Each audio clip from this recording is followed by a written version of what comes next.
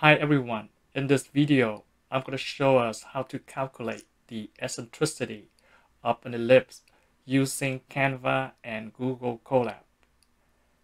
Now an ellipse is an oval shape that you can draw on a plane by tracing out a moving point so that the distances from the point to each of the focal point of the ellipse when summed together is a constant.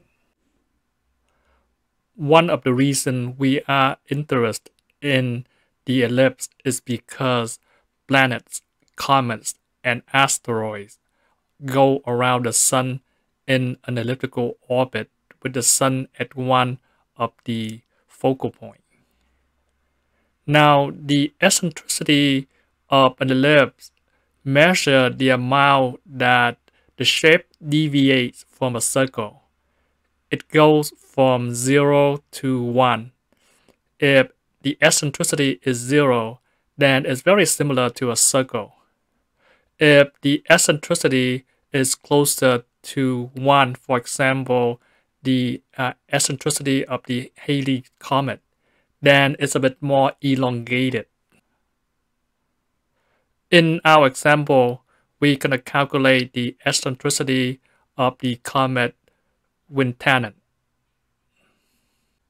We begin by creating a design in Canva with the width of 1091 and the height of 870 pixels to match our image size.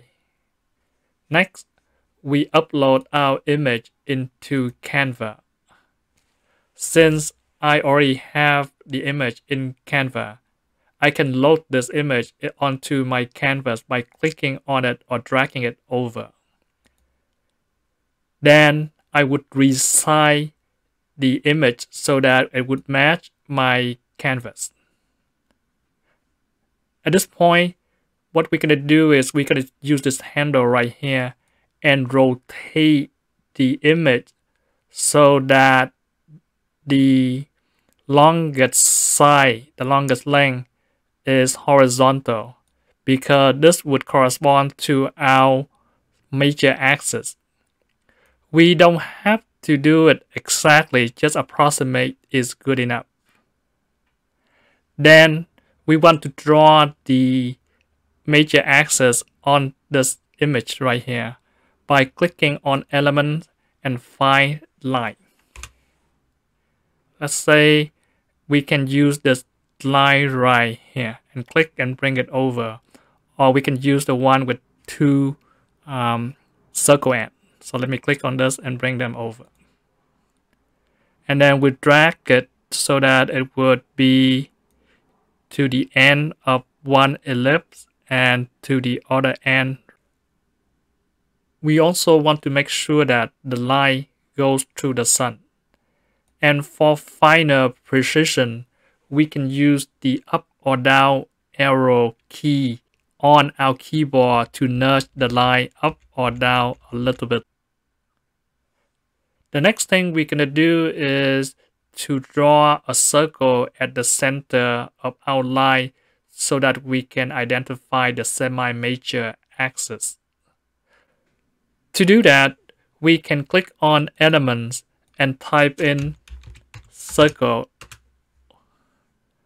I would choose, for example, this gray circle, and I can resize it so that it would match my image proportionally. To identify the center, we can drag out a guide so that we can read the position at 87, and this point is 1004. So I know that the center would be 1004 minus 87 divided by 2. And then so this is the length, and we add that to 87 to get our position. So it's going to be about 545. So let me drag out the guide and move it to 545. So 546, that's close enough. And I can drag my circle into the center.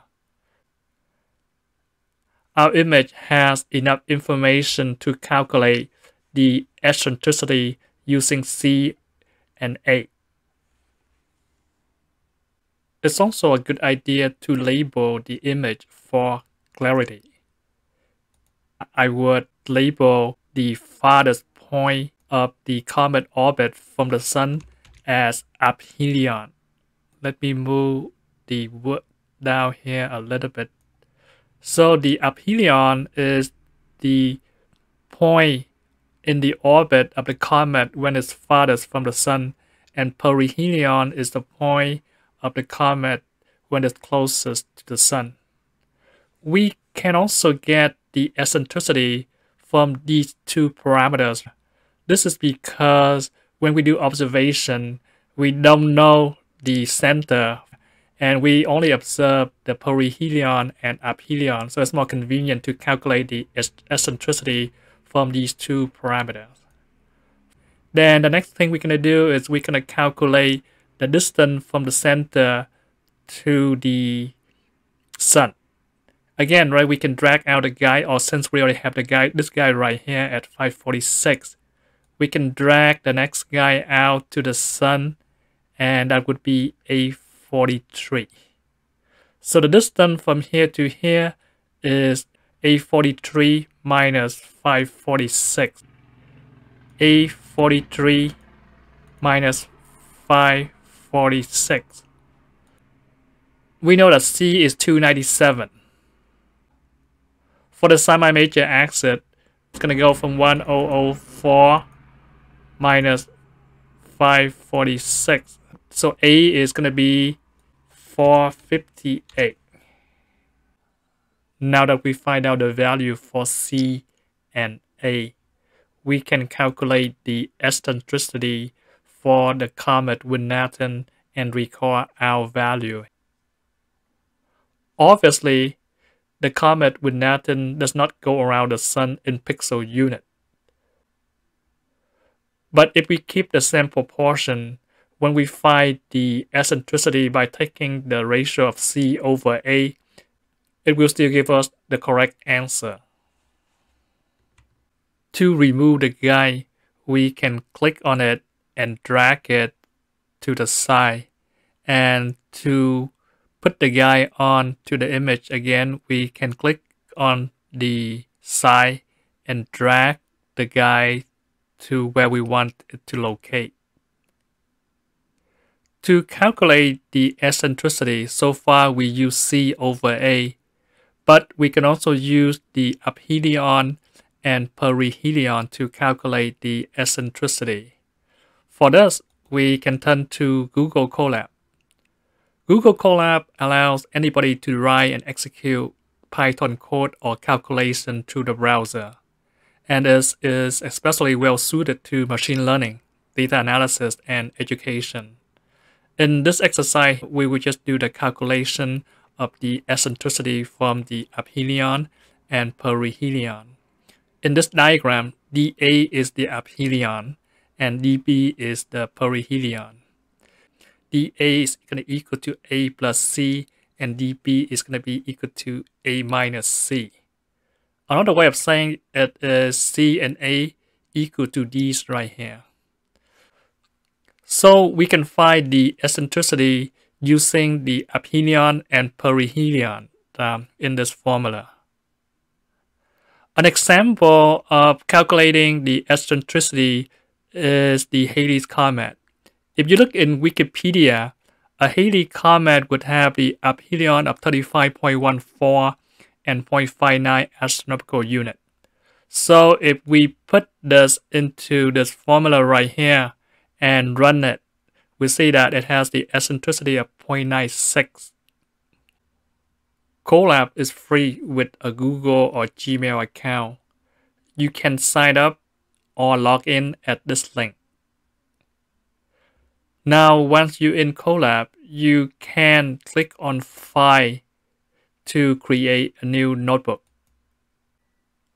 With the new notebook created, we can click here to rename or change the notebook name. And we can click here to create a new cell where we can enter in the code for calculation. So for example, if we want to calculate the eccentricity of the Halley's Comet, we can type in the code. So we set d sub a, which is the aphelion, to 35. D sub p is the perihelion to 0.59. These are astronomical units. Then we tell Python to calculate E, and here we print out the eccentricity. So when we want to execute this calculation, we can just click on this play arrow. As you can see, it gives the correct eccentricity for Halley's Comet.